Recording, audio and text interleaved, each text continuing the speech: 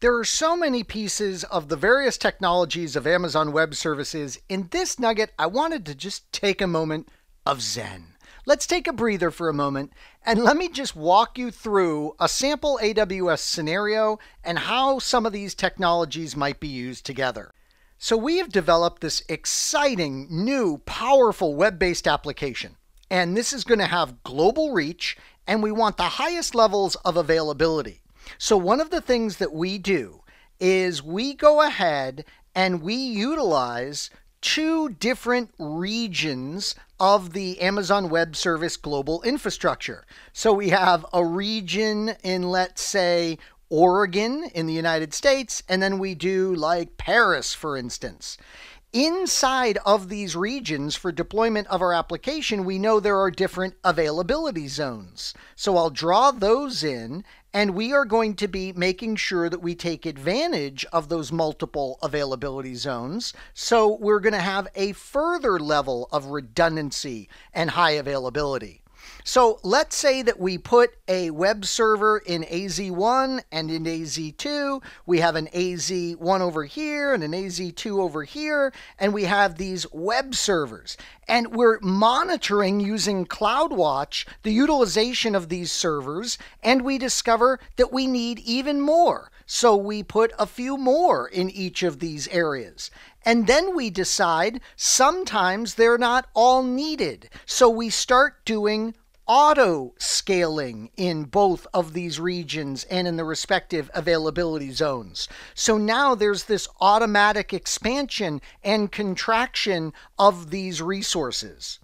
What about storage? Well, globally, we have the ability to have these S3 storage buckets, and we can have the files that we need for the website and files that the application might need stored in the S3 bucket.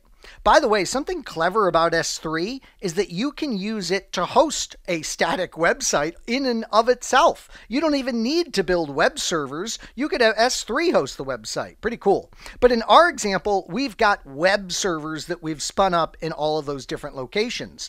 By the way, we take advantage of the elastic load balancing capabilities so that we don't have one of these servers not having any traffic compared to another server. So we can balance the load using elastic load balancing across the EC2 instances that we are utilizing. We need administrators to help us with this global application that's kicking butt, and that's why we have the identity and access management tools so that we can create user accounts for those users. That is a very strange looking user. So we can have accounts for those users that give them the permissions that they're going to need to assist us with this application. As the application gets more sophisticated, we realize that it's going to need a database layer for storing of information.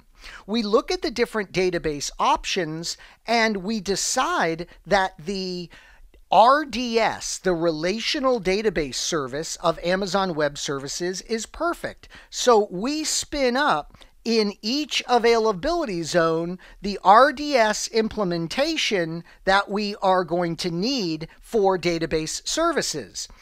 The RDS implementation is so great because the backing up of data is automated for us. So the Relational Database Service is being backed up automatically by Amazon Web Services. We can, of course, go in and do backups manually ourselves as well, but we feel protected with the Relational Database Service and the automation that Amazon gives us.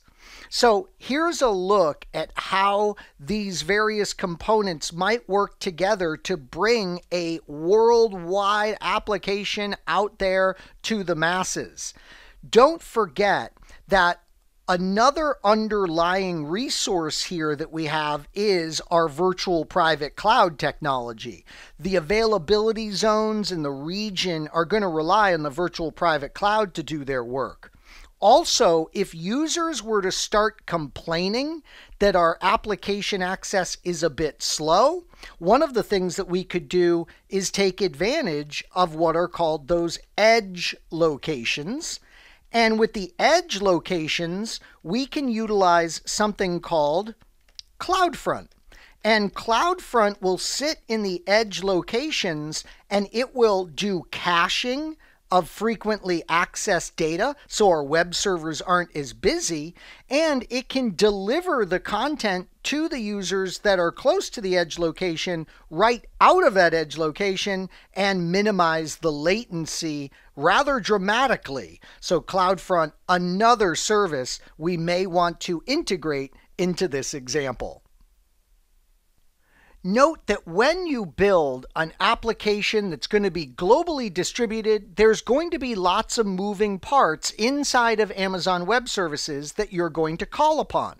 The great news is that it is a modular approach, right? Having it be modular is going to increase our availability to control things. And if one component were to fail, it's not going to fail our entire design. Notice one of our virtual machines could die in this example, or the elastic load balancer could pause doing its work, and there wouldn't be a loss of access for our application as a whole. I hope you found this nugget informative, and I'd like to thank you for viewing.